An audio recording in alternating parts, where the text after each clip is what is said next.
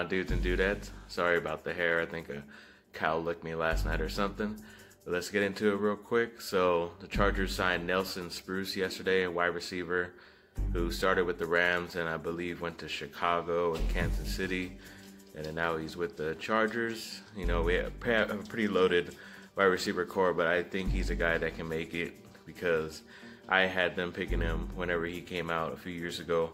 I wanted them to draft him, but see, I gotta get my stuff ready for you guys. I gotta screenshot that old stuff to show you who I wanted them on the team, like a Hayes Pollard as well, I believe.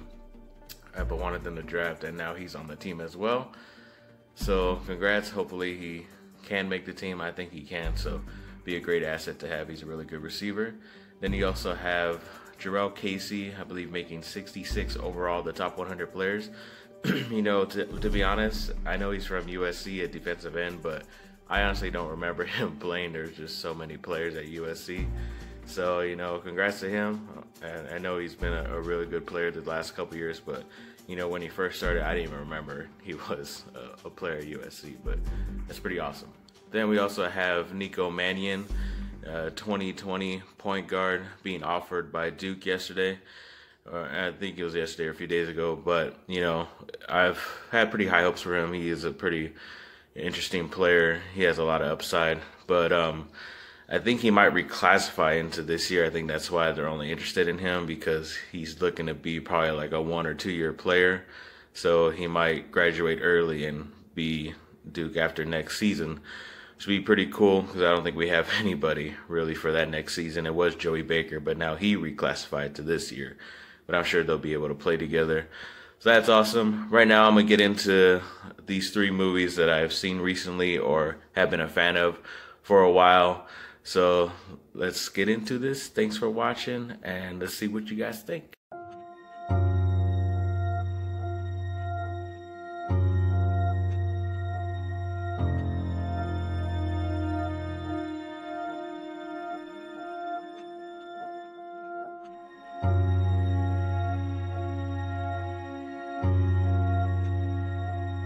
Okay, people, so we got the 3G movies. Greenstreet Hooligans, I've been a fan of for past 10 years. I think it came out right when I was in high school, right out of high school. We also have a movie called Good Time with Robert Pattinson, and you wouldn't even know just by looking at that picture that it was him. He does look a lot different even when you watch the movie. Then you also have The Greatest Showman, which recently came out, which I'm a pretty big Hugh Jackman fan, and, you know, I didn't see Les Miserables when another singing, you know, type of movie, but this one was actually pretty good too. So I'll get into the one I know a lot more past like 8 years, you know, almost 10 actually. Greenstreet Hooligans, you know, I saw the trailer there, I'm like Elijah Wood trying to be a badass, and, you know, and then it deals with this European, you know, these hooligans as they call them, but they're like groups or gangs for the soccer teams out there in England, I believe, or Europe. And whether win or draw or loss after a match, they still end up fighting each other, which is a pretty crazy concept, but I believe it really does happen. So it was a crazy look into that and the story of why he gets there and how he becomes a different person and comes back out. And the ending of the movie is pretty, it hits you pretty hard too, so that's why I like it as well.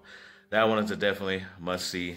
They made like another 1 or 2 after that, but I haven't bothered seeing them, so don't go see them. And for Greenstreet Hooligans, it also was my introduction. I'm pretty sure a lot of people's introduction to Charlie Hunnam, who's a pretty big person right now. Even back then, you could kind of see that he had a little bit of something, charisma and everything, but now he's becoming to a well-known actor. Pacific Rim with Guillermo del Toro.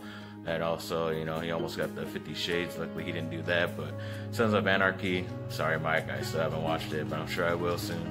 And, you know, he also did King Arthur as well. So, you know, he was another guy who really, you know, blew up after that, which is pretty awesome. So, definitely another reason to check that out. And we also have Good Time. I think this was definitely an Oscar performance by not only Robert Pattinson, but the Safdie brothers as well, the directors. I mean, to me, it's not really that long of a movie. I think like an hour and a half around there. But the whole entire time, you're just like freaking out and all the situations he gets in. Because, I mean, in the beginning, him and his brother rob a bank. And then eventually his mentally challenged brother ends up going to jail and stuff happens to him in there, and he knows it's probably just going to get worse. So Robert Pattinson has to think of trying to get him to steal him out of not only prison, but then eventually maybe a hospital. And I'm not going to tell you anymore because it just gets way more insane after that. So that's definitely a must-see and definitely a great performance by him. Definitely better than the Twilight movies. All of them combined, most likely. And then you also have The Greatest Showman, which was a more recent one. If you're into musicals, it's definitely a good one to see. If not, then it's fine too. You know, I think it's still a good movie for what it is. There's a few, like at least 2 or 3 good songs in there.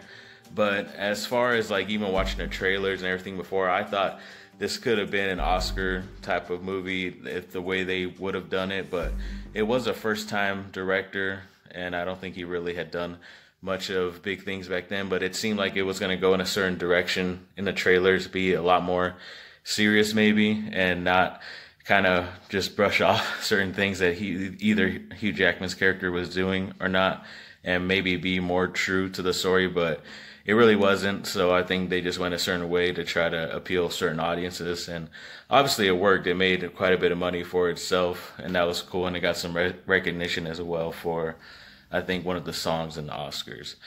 But definitely a must-see, really interesting movie. Could have been better in my opinion, but you know, that's just how it goes sometimes. You can't get the best people to direct stuff, but it's still a good enough movie to check out. All these movies are great to check out, especially the first 2. The third one, if you're into that type of thing, it's definitely right up your alley. And Hugh Jackman, Zac Efron, Zendaya, they're all really good actors too to check out. So thanks for watching, people. Like and subscribe, comment down below. Let me know what you guys think, if you've seen these movies or not, and what you think about Nelson Spruce as well, Jurrell Casey. You know, let me know. Have a great rest of your day.